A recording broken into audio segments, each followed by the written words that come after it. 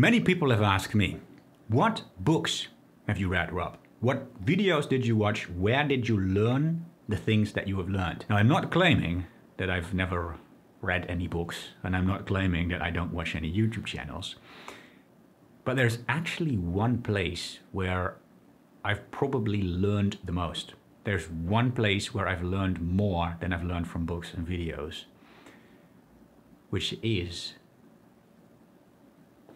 my own mind. No, don't get me wrong. I'm not claiming that I'm some kind of a genius that came up with everything myself. Obviously not. Obviously what happens in my mind is strongly influenced on everything that I've ever experienced, which includes books that I've read, which includes YouTube videos that I've watched, etc. But I think that so many people, especially today in our modern lifestyles, have sort of forgotten the power of actually using your own brain. We live these lifestyles where people are practically always distracting themselves. People are no longer actually spending time with their own brain. As soon as we have nothing to do for 1 minute, and I've said this before in countless of other videos, we have nothing to do for 1 minute, we pick up our smartphones and we start browsing the internet or social media or looking for the notifications of a messenger app, whatever. We practically never spend more than literally a single minute with our own mind without starting to mindlessly consume again.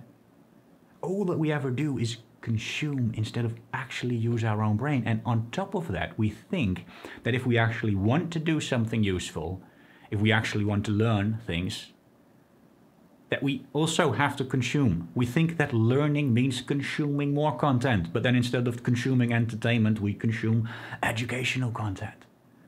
And so the average person lives this lifestyle where they practically, literally never spend more than a single minute with their own mind. And we have forgotten that most of the greatest ideas that we get come from using our own mind, not from watching a video or reading a book. Our ancestors did not invent the wheel by reading a book on how to create a wheel. Most of the greater inventions throughout history came from some kind of a genius who spent a lot of time actually using his brain. And I can see the exact same pattern happening in my life.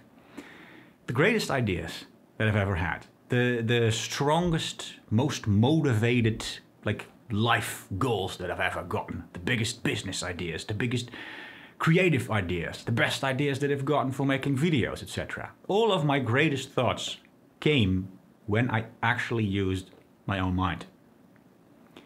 And during these phases in my life where I sort of constantly numbed my dopamine system by constantly consuming, these ideas, these creative ideas, did not come as easy to me. I did not feel as motivated to work towards my goals. And so my question to a lot of people is, when is the last time you've actually spent a significant portion of time with your own mind? You went on a walk by yourself for more than an hour without listening to any music. You'd sit at home in a chair and you'd stare at a wall. You do nothing for half an hour or 2 hours, or you just lie on the floor on your back. And you spend an hour staring at the ceiling, thinking about life, thinking about important things, thinking about unimportant things. You just let your thoughts go. When's the last time you did that? Most people never have done that. Most people actually think that I'm making a joke if I ask them a question like that. They're like, what the f are you talking about, Rob? Of course, I've never spent more than an hour doing nothing, actually spending time with my brain. Who the hell thinks? Who the hell uses his brain for more than an hour? What I do is I start distracting myself again after a couple of minutes. This is what most people do, right? Try to think about it. Most people have never spent more than a couple of minutes in their lifetime with their own brain without starting to distract themselves again, without starting to consume again. And so one of the biggest tips that I can give to a lot of people if they want to improve their life, they want to learn things, they want to get more motivation to work towards their goals, they want to get great ideas, is spend time with your mind. Yes, again, reading books is important and watching videos is important, because the things that happen in your mind, the great ideas that you get, are based on everything that you've ever learned throughout your life. So learning, consuming can be important. But these ideas that you get that are based on everything that you know, they will probably not come to the surface if all that you ever do is consume. If you really want these great ideas and these big motivations to actually come to the surface, you need to actually allow yourself to spend some time with your own mind, actually using your brain.